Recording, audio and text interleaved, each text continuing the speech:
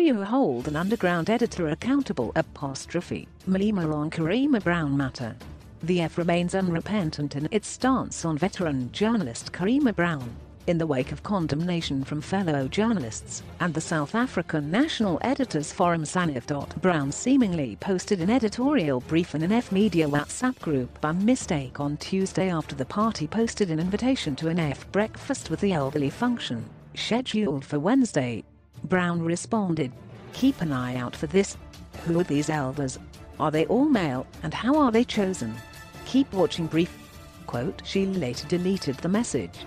F leader Julius Malema later tweeted a screenshot of the message, which included Brown's cell phone number, saying, "Karima Brown is sending Moles to our breakfast with the elders tomorrow." She incidentally sends the message to the @F South Africa Media WhatsApp group and deleted it immediately. On Wednesday, Malema, speaking to journalists after meeting and celebrating his 38th birthday with the elderly in Ekurhuleni, defended his decision to post the message on Twitter. The Enka political commentator and Talk Radio 702 show host had earlier complained that she had received numerous threats since Malema and F spokesperson Biosani Ndlozi posted her number on social media, with some threatening to rape or even kill her. "I think she is a state agent." But when Malema was quizzed on Wednesday, he said Brown had no privileges, instead questioning the meaning of her WhatsApp post, which looked like editorial notes. "She cannot claim privilege of journalist. We cannot expose the number of an editor, or sub-editor, an assignment editor, or even a journalist," said Malema. What was she doing?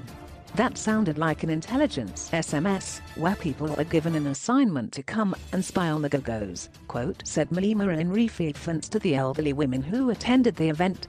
He said Enka had called the F over the matter, but couldn't account for her role at the television station. "We asked if is she an editor? No. A sub-editor? No. An assignment editor?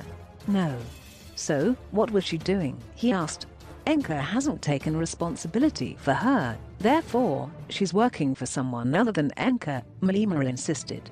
The F commander-in-chief said they needed to be told what Brown's position was, because they had nothing on which to hold her accountable to. "How do you hold an underground editor accountable?" he asked. "I think she's a state agent. I think she's an operative. I think she is intelligence," Malema added. "No individual should be threatened with rape."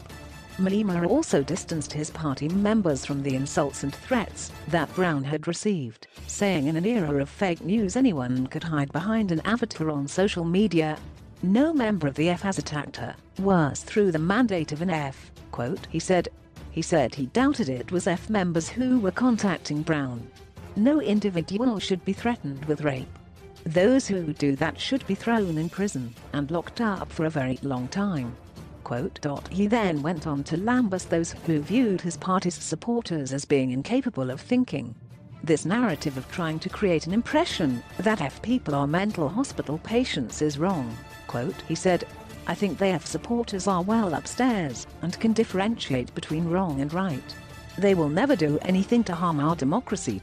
Quote. When asked if he had called Brown to discuss his concerns, Malema said he had not, because she would tell me off.